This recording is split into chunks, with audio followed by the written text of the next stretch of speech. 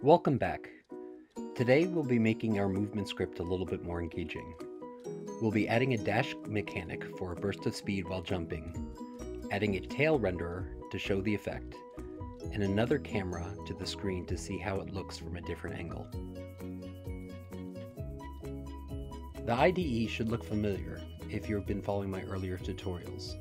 The only change we've made at this point is that we now have two cameras on the scene. In the new camera, we've set the viewpoint rec X value to 0.5, and in the other camera, which is attached to the player object, to 0. In both cases, we've changed the width to 0.5. This will allow us to show cameras side by side on the screen.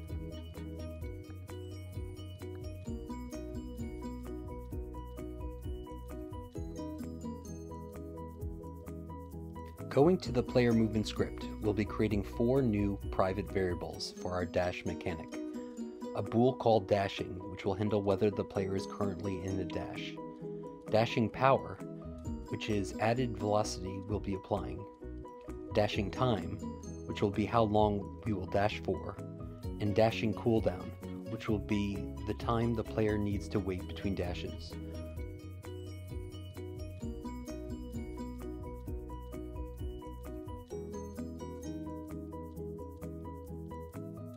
We'll also be adding a serialized field called Private Trail Renderer TR for the added trail effect.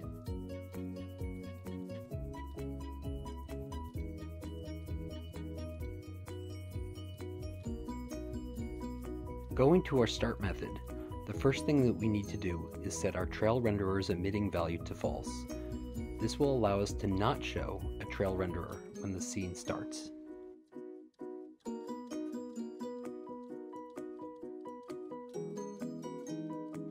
In our update method, we'll be mapping our dash mechanic to the left shift key.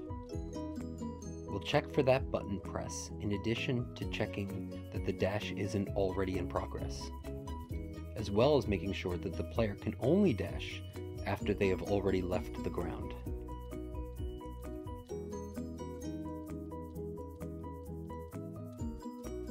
With those checks in place, we'll be using a new coroutine called dash to do the bulk of the work.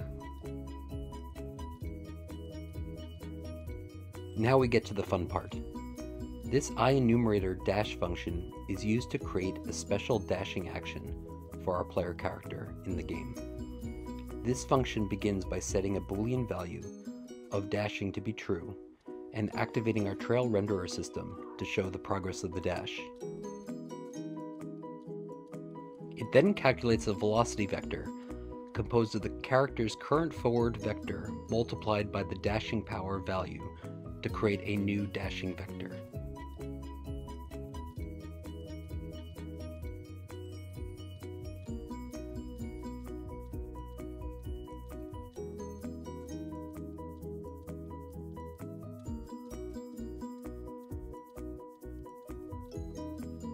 After waiting for a number of seconds determined by the dashing time value, the velocity is reset to 0. The trail renderer system is deactivated, and we'll add another wait as determined by the dashing cooldown value.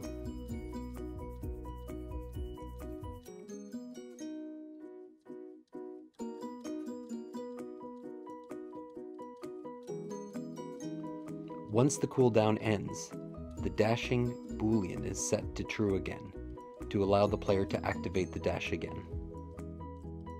Now that we're back in the Unity IDE, we need to do a couple of things. You'll notice our player movement script now takes a trail renderer. So the first thing we'll need to do is add a trail renderer component to our player object. Before we do that, let's configure the trail renderer.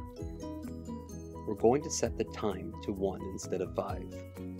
We're also going to change the width of our trail to start at 1, but trail off near the end.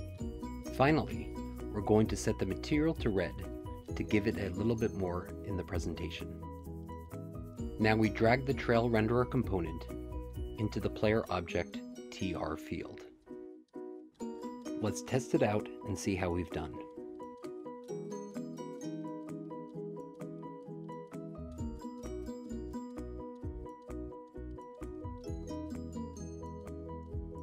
As always, I hope you found this useful, and you can find the source code at the bottom of this video.